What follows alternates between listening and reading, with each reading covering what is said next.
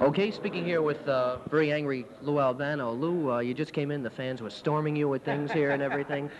Go ahead, ask the question. How does it feel to be hated like that, first of all, by Personally, the fans? I don't care if I'm hated or loved. The only thing I'm interested in is money. I don't care what the fans think of me. I don't care how they feel, and I'm not interested in any of them. So let's get that straight. Okay, Lou, a lot of the fans have been writing in cards. They want to know if Lou Albano will don his wrestling trunks and wrestle again.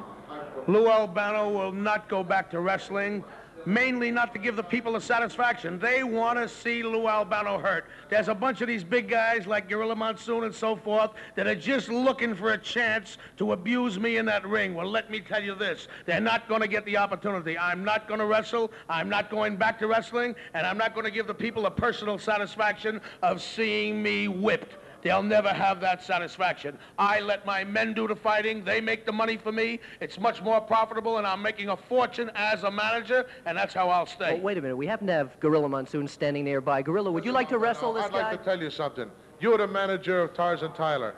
Tarzan Tyler will be the easiest man in the world to beat because you don't know a wrist lock from a wrist watch. How are you going to teach somebody else how to wrestle when you don't know yourself? Let me tell this heavyweight Monsoon something. With his size, he's not able to move too fast, and besides that, he's a little short upstairs on brains. So, a guy like Tarzan Tyler will tie him up, hook him, wrist lock him, take him down, break his arms, legs, and beat him with ease. Albano, there's no sense me challenging you because in a verbal argument, you're unarmed.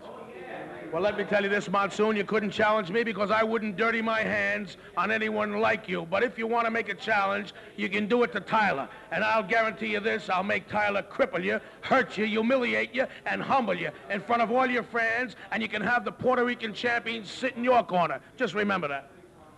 Okay, I want to thank you, Lou Albano and Gorilla Monsoon. Bill Apter for Inside Wrestling.